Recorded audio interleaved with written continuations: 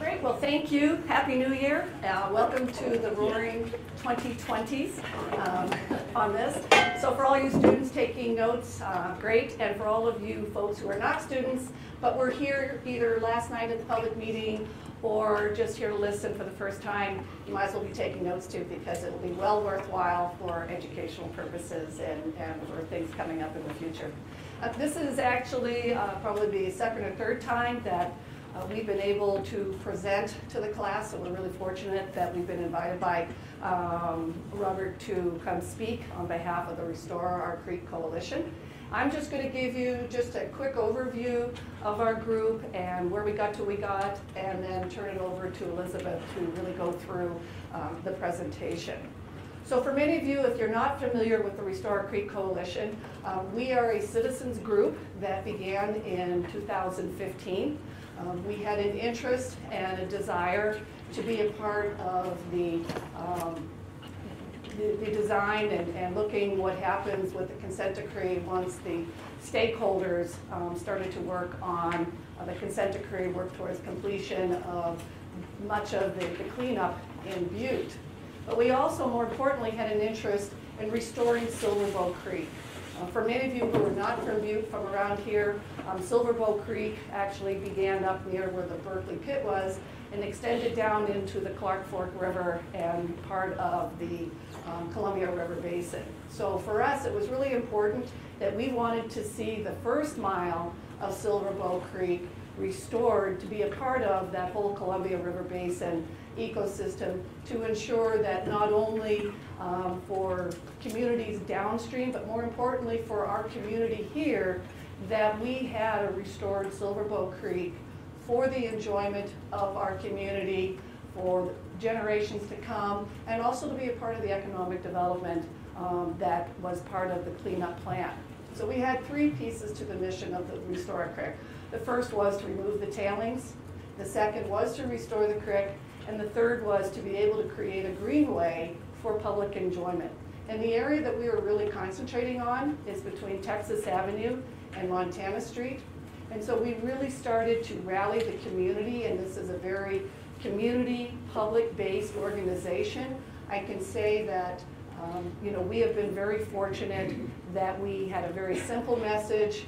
We were able to take it out to the public, and the public has really embraced this vision and the mission, not only with many of the citizens who grew up here, who have generations, but we also have tomorrow's generation being a part of us. And so, we do have a high school student with us who's been, very much a part of the Restore Creek. And so this is something for the community.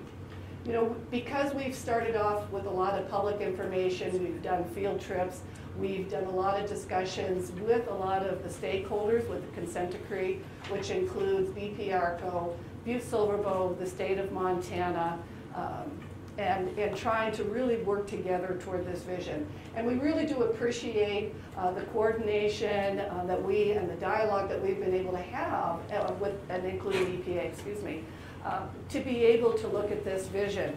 And I think through our positive messaging and the discussions that we had, EPA was really able to take a look at what it is that we wanted to do and begin to incorporate some of those ideas into their design plans.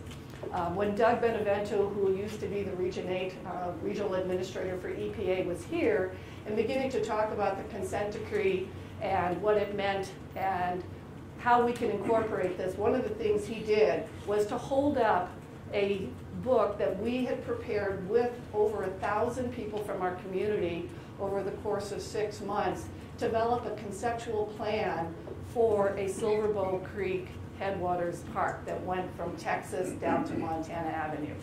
And one of the concerns that we had with remedy of this whole entire area was, could a restored creek be a part of all of that? And when he held up that book, he said nothing in the remedy should preclude the restoration of the creek. And as we continued those discussions, many of the members of our coalition said, well, we want to be sure. We need proof that it can occur.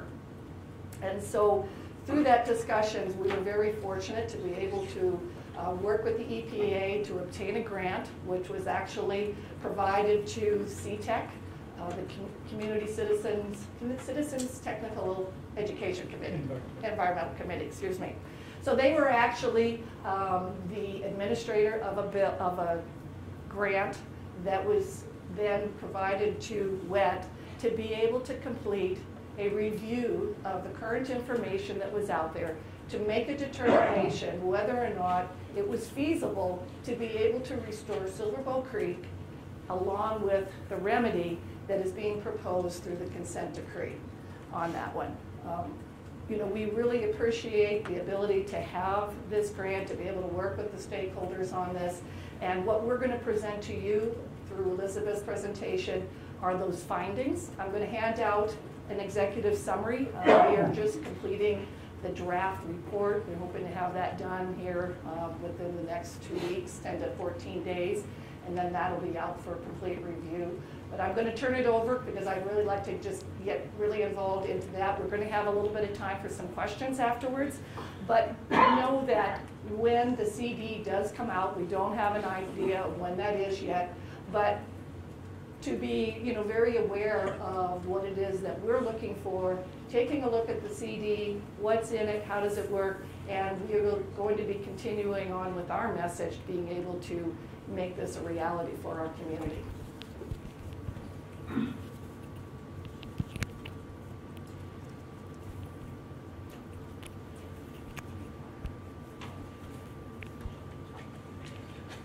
All right, and with that introduction, I think I'm going to move up here up front. So, as Jocelyn said, we did this is an engineering review of the remedy that is proposed for this area, for this corridor, and possible creek alignments that could go through there, and just to make sure that the remedy doesn't preclude putting a creek in this area. I want to just point out this picture. You may recognize the East Ridge in the back. This is from the study that Jocelyn was talking about, where they visualized a restored Silverbow Creek in that corridor. So you can kind of see the mine back in this area, and then we have this restored creek with vegetation and trees and everything in the corridor. So we thought that would be a good picture to use on the front page of this presentation. And it was so good I used it twice. So the purpose of this project really was to take a look at the proposed work out there and what we could do as far as putting a creek in this corridor, and try to see if the creek could be done with the proposed remedy that is for this corridor. And that the bulk of that proposed remedy are stormwater ponds, which we'll see in a minute. We had a series of criteria that we had to meet on this project, and one of them is that the creek would be lined so that contaminated groundwater beneath where the creek would go doesn't contact the clean water that's in the creek.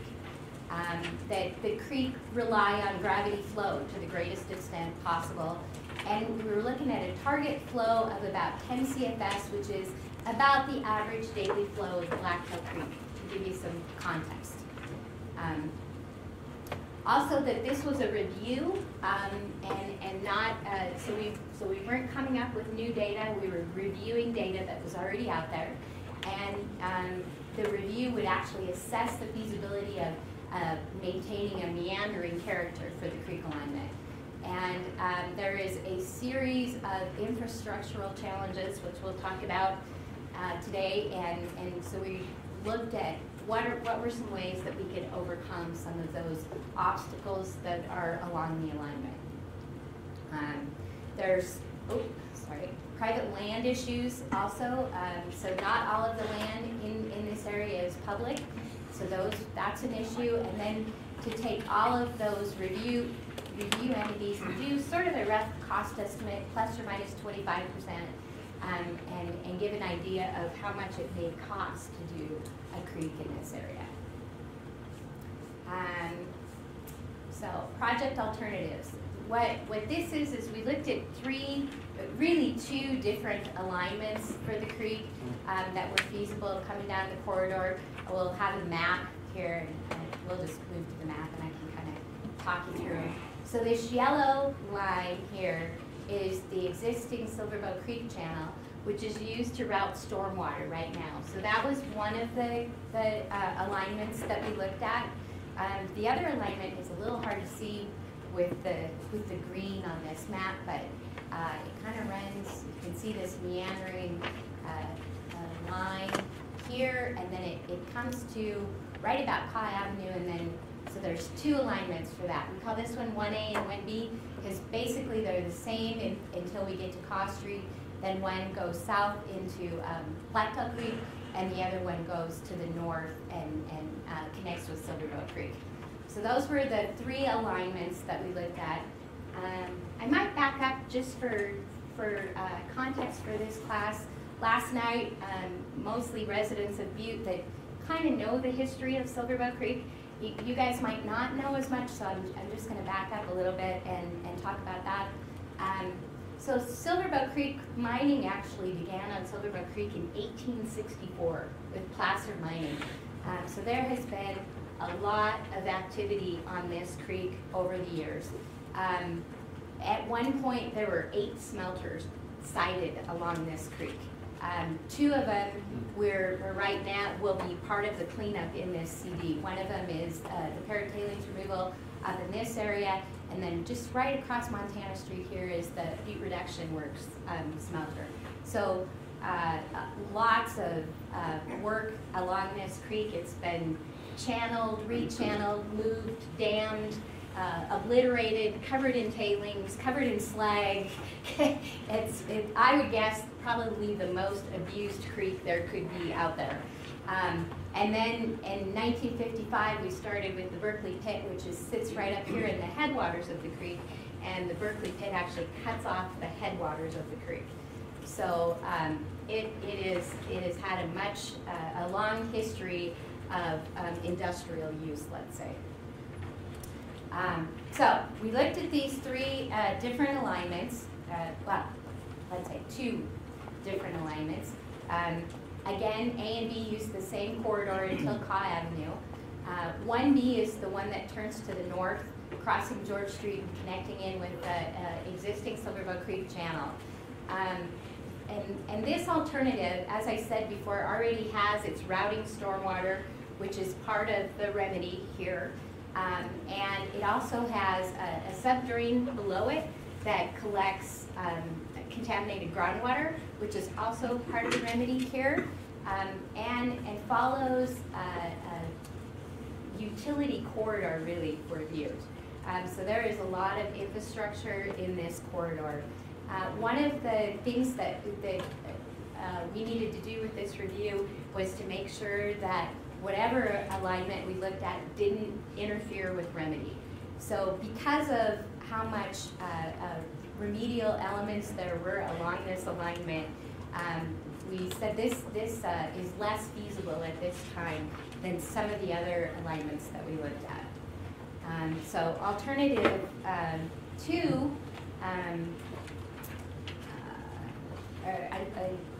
know what, I think I messed up. This is 1B, was actually that one that turns to the north and hooks into Silverbow Creek.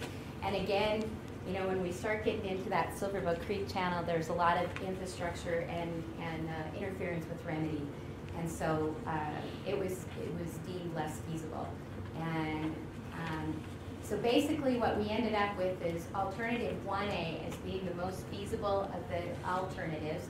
And this is the one that turns to the south and goes into Blacktail Creek, just south of the KOA. And to do the analysis on this corridor, we actually broke it into 5 reaches. The first reach goes from Shields Avenue to Harrison Avenue, then from Harrison to Casey Street, Casey to George, George to Kaw, and Kaw to Blacktail Creek.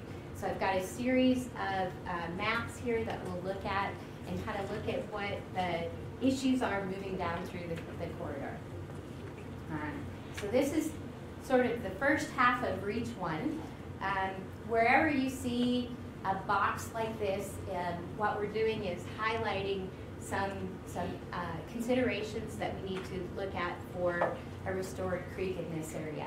The first thing I'd like to point out on this is, so this is the county shops, and if you've been paying attention to CD negotiations and well, not so much CD negotiations, but parrot removal, the county shops are actually being moved, and the second part of the parrot tailings waste removal project is underneath these county shops here. So that old smelter that I talked about has a bunch of waste, slag, and tailings that are underneath this county shop. So we're going to move this, dig those up, and this will be all clean in this area. Butte Silver Bow, this is Butte Silver Bow property, and when they did the end land use design for this property, they actually left a little corridor, this green area here, that could be used to restore a creek in this area. So you see that was where we did the conceptual design for this creek. In this area, this would be the start of the creek. We have a lot of infrastructure in this area. This here is that elevated rail line that you see right near the mine. So it is the trains that go in and out of MR. So it is active at this time. So we're very close to that active rail yard. So we have to be cognizant of that in any kind of a creek realignment. Also, this purple line here is what we call the Horseshoe Bend effluent line. So right now, water from the treatment plant is routed in this line down to the confluence, so down towards Montana Street, and put back into the creek. This is one of the possible sources of water to this creek. So this is treated water, clean water, and the thought is that maybe it could be put in up here instead of down further down the corridor. The other thing I could point out here is the Silver Lake line. So the Silver Lake line actually provides water to the mine, and there is a tap right here, and that is another source that's been thrown out there as water to this creek. So defining the actual source of water to the creek was beyond this project, but I just point out, some of the ones that have been talked about in this upper corridor. So this is what it looks like here. The one crossing that we would have, this is Civic Center Road. So this goes down, the Civic Center sits down in here. And so we would also have to cross the road here. We want to be very cognizant of any time we're crossing utilities, we've got to go above or below them or reroute them. So those are some of the considerations in this reach. This is the second part of Reach 1 and the top part of Reach 2. Civic Center sits right here. Again, here's those county shop buildings, and here's our green corridor ends about there. One of the things that we wanted to be cognizant of also is most of the ADA parking for the Civic Center is on that side of the Civic Center, so we really want to make sure that we don't encroach on that parking and reduce in any way, parking for the Civic Center, because that's very much needed. The other things that we have in this area is there's a cell tower right here. And you can see it's kind of on the other side of the creek here. We need to make sure that access is maintained to that. There's all kinds of stormwater and different infrastructure in this corridor. The locomotive sits right there, and then we have to go under Harrison Avenue, which is a big obstacle. This is probably one of the bigger obstacles to this corridor alignment. There is an underpass under Harrison Avenue right now, which has stormwater running in a pipe in one half of it and a walking trail in the other half of it. And so a couple of different things that we looked at to get under Harrison Avenue, maybe utilization of that underpass or actually boring under the street. But again, also Harrison Avenue is a major utility corridor also. So there's a lot of considerations to think about in that area. In this area, we've got private property up to the edge on both sides here. We'll just move down to the next reach we can look at. So what we're looking at here is a possible alignment that goes on private property on both sides, depending on whether it could be straightened. There's a couple of different ways to get through this area also, but those are considerations through there. And again, every time you cross, you're crossing all of these utilities that run along this corridor. Here's another street crossing and more utilities, a big stormwater line that comes in here. So we have a lot of infrastructure in this corridor. Once we get down into this area, so this to kind of orient you, if you know where Baker Auto is, it sits right in here. KOA sits kind of down in here. There is a set aside for the proposed remedy that could also incorporate this creek route. So that's what you're seeing here kind of in the orange color. What we've done is superimposed the conceptual plan for remedy on top of the aerial photo for this area. So you see these are some of the stormwater ponds that are proposed as part of the remedy in this area. And then this is proposed as treed. Right now this is basically a parking lot for Baker Auto. So there's again private property issues. We've got a major stormwater line coming out in here, and then this, you'll see this alignment moves around. There's some private property and some utility road property in that area. So those are a few of the considerations there. From there, we cross. This is Caw Avenue here. So the alignment comes across Caw Avenue, so there's another crossing there, moves down by that wetlands. This is Blacktail Creek here, so we're just south of the KOA and hooks into Blacktail Creek in this area. So we talked on the map, talked about these, but I'll just go over them really quickly here. So we have multiple street crossings as we move down through the corridor: Civic Center Road, Harrison Avenue, Casey, George, and Caw Avenue. We will have multiple crossings of the Silver Lake line. Silver Lake line is a 34-inch steel pipe. It's ESB infrastructure and provides continuous water supply to Montana Resources of about up to 4 million gallons a day. It was constructed in the 1970s, and there's a pump station out near Ramsey, and using the pump station they can get up to about 14 million gallons a day in that line. And the nearest shut-off valve, there's several taps through town, but the nearest shut-off valve is at that Ramsey pump station. The horseshoe bend, so this is that effluent line that I talked about. It's a 24-inch diameter HDPE pipe and can transmit up to 10 million gallons a day of treated water. Right now they're doing much less than that, but think that they can do about 10 million gallons once everything's up and going. And it's part of the compliance plan for butte mine flooding, and it's a remedial structure. So this is something that we can't interfere with. One of the big issues in this corridor is just the elevation drop. It's very flat. So you can see slopes for each of the reaches here.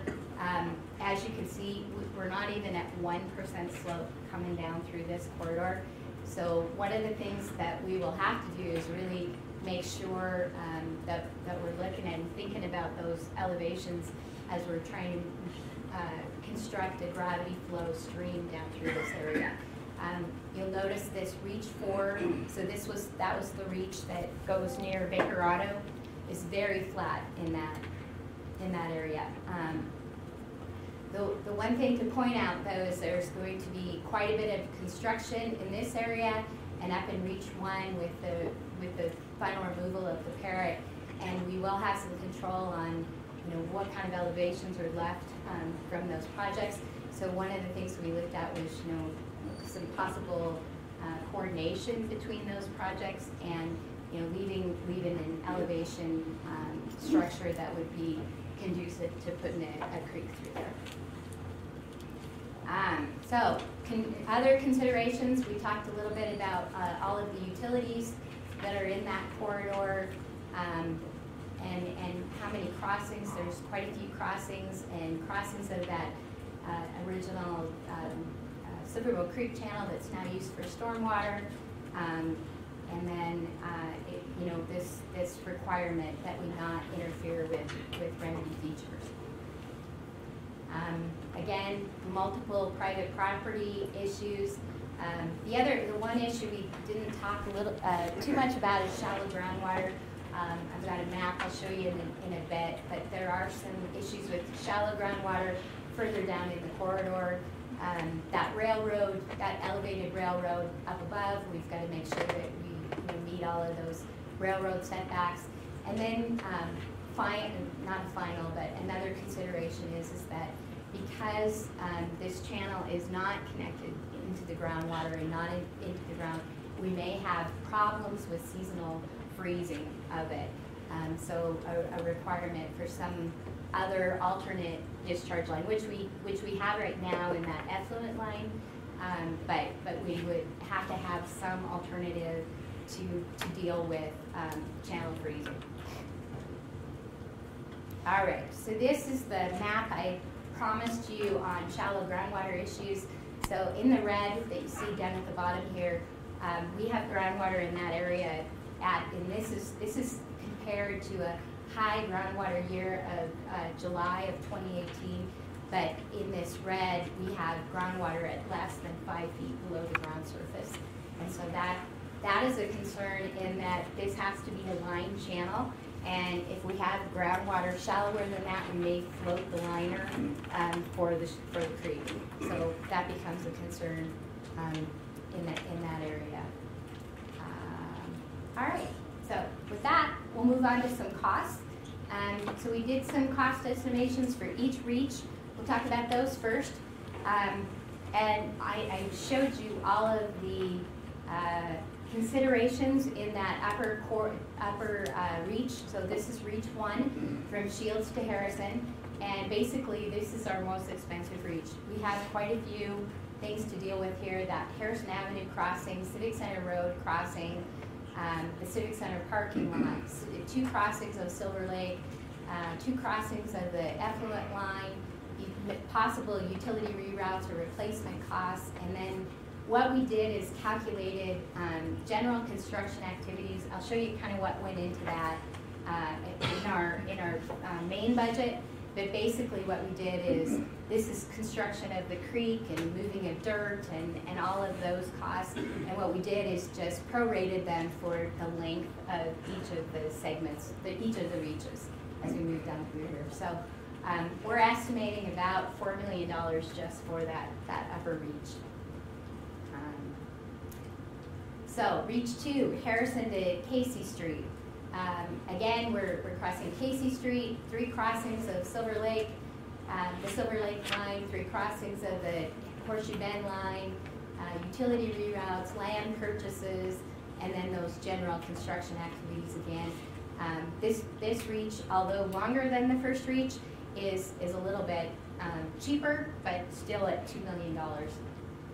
Casey to George, when we get down this far, now we're actually in that reserved area that has been set aside for a possible creek. We have fewer crossings, so there's 1 crossing of George Street down there. There is some land purchases and the general construction activities, and we're estimating about $1.4 million for that reach. George to Caw, we have to cross Caw Avenue, which is a major thoroughfare in Butte, and then again land purchases and those general construction costs. We're looking at probably 3.6 for that segment, and then from Caw into Blacktop Creek, which is a shorter span. There are some private properties in that area, and just the activities of constructing a creek in this area. So we're looking at about $1 million for that area.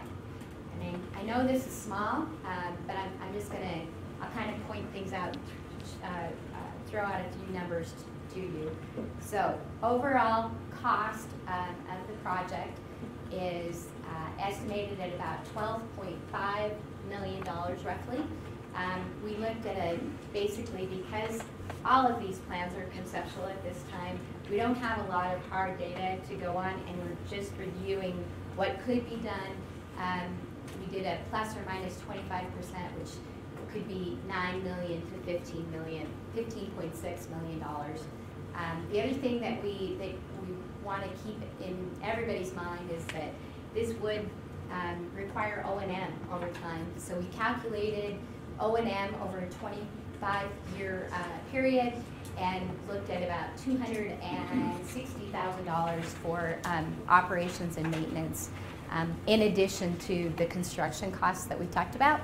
So the things that went into those construction costs, land purchases and lease agreements, earthwork. We're thinking that we'll probably run into maybe some contaminated soil in this area. So this is a cost for the soil to go to the repository.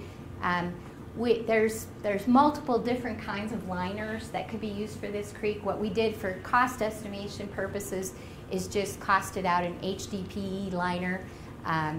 Then the idea behind the liner is, and the way that we costed it is that you would have the liner in the bottom of the creek channel, and then you could fill on top of that with gravels and rocks and what you would see in a normal stream channel, and then revegetate the banks of it. So that's kind of gives you an idea of what the costing was for.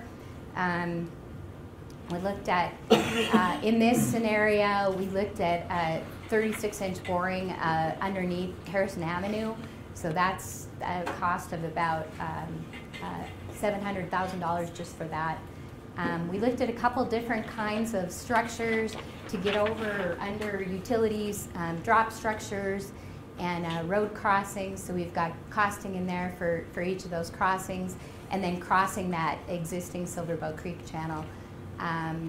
Revegetation of the channel corridor, and then up here, mob, demob of construction equipment, taxes, bonding, insurance, health and safety plans, traffic control, and then utility reroutes. So there's quite a few things to think about in a project like this, and the costs add up.